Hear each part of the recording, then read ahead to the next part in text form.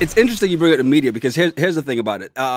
I saw Flagrant 2 talk about it. Flagrant 2 is a podcast, one of the podcasts I listen to all the time, listen to and watch. And I saw one of their clips where they talked about the Trump News Network. And I'm like, yeah, so I didn't think this up. But they were saying, is this a possibility? And I'm like, and tell me if you remember this. I remember in 2016, right before the actual election, there were actual commercials about the Trump News Network coming soon. And my thought process was he thinks he's going to lose this election. And so he's going to launch this Trump News Network to go up against Fox. And he's going to be the far right.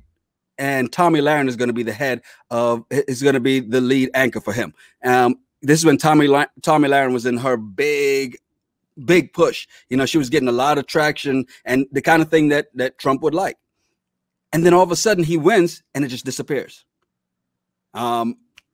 Actually, after this election, you see what was happening. I expected to see this pop back up, but I haven't heard anybody talk about this. Even 4 years ago, they didn't talk about it, the Trump News Network. And all of a sudden, I see this. I think it was Friday. I saw the clip, and I'm like, so I wasn't just dreaming of this. Yeah.